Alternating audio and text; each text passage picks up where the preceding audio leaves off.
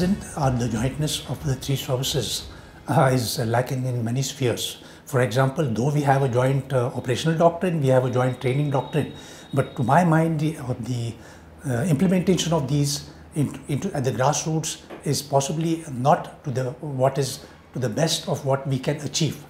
By the CDS being there, he will be able to supervise actually how the jointness and the synergy in the services is progressing.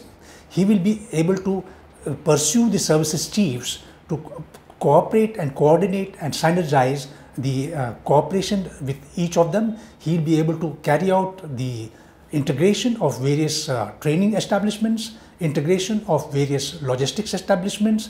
He'll be also able to integrate the procurement procedures and procurement actual procurements per se. Thereby we will see that a very good effective procurement system will result in the services not buying the same equipment in a different price level or different models. So I think there are a host of factors which are going to impact the jointness. Finally, you find that when the CDS is going to be, as I perceive it, he will be responsible or having responsibility over the joint command, that is Andaman Nicobar Command, the space, cyber and the special forces. I think these are the combat multipliers or the force multipliers as we call it, and he will be better able to integrate these very instruments which are very important in the modern warfare into the various services structures, into the service requirements, into their operational, logistic and the training structures.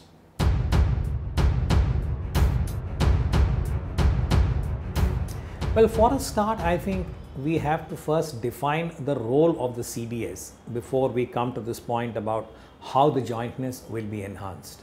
Because at the moment, the reality is that the three service chiefs in India are often described as invisible because they do not find any place in the rules of business as far as the government of India and its management of national security is concerned.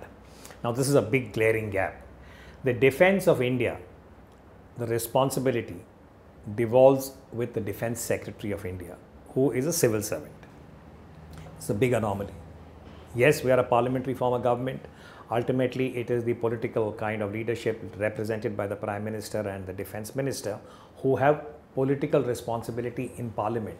But the actual day-to-day kind of responsibility, which is described in some detail in the rules of business, this is with the Defense Secretary and not with the service chiefs. So when the CDS is actually instituted, I think it's very important to define the locus. And how do you enable CDS? He should not become the equivalent of one more, maybe a 5-star general equivalent who is above the three service chiefs but still has no locus, remains invisible. That would be unfortunate. I think we need a CDS who is empowered and who becomes part of the grid, part of the governance of India and part of the higher defense management in terms of policy making. And then we can work out the other details about the execution and how the jointness is improved. At this point in time, I think each service is making the equivalent of its own war plan. A good example is, for instance, India is now on what is called as a Look East, Act East initiative with a lot of traction.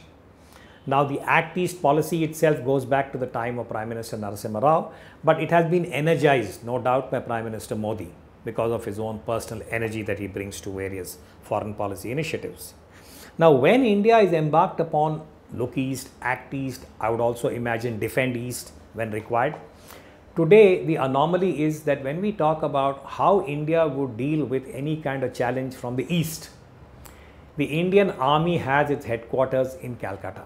That is where you have the Eastern Army with a CNC. The Indian Air Force operates out of Shillong, which has a 3-star officer, an air marshal who heads the Eastern Air Command. And we have the headquarters of the Eastern Naval Command in Visakhapatnam. Now, this is what I mean by saying that each of them is making their own plans, because the reality is that the armed forces of India still have not internalized this whole ethos of jointness in their operational philosophy, in how they proceed, making their own plans. Each of them are in silos. And every professional that I have met, to service chiefs when they retire, senior people, they acknowledge that this is a lacuna, but they are not able to overcome this. I expect that an enabled CDS who has the right locus and who has the kind of resources that we need, and I'm not talking about tanks and aircraft, resources even in terms of the political empowerment, the bureaucratic kind of endorsement, these would enhance the profile of the CDS and ensure that whatever assets India has are maximized because of jointness of effort, and ultimately we respect the sanctity of the principle of unity of command.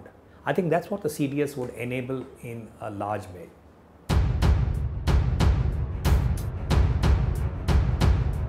Jointness has been the one of the KRA which was kept at the back of our mind when the government created the appointment of Chief of Defence Staff.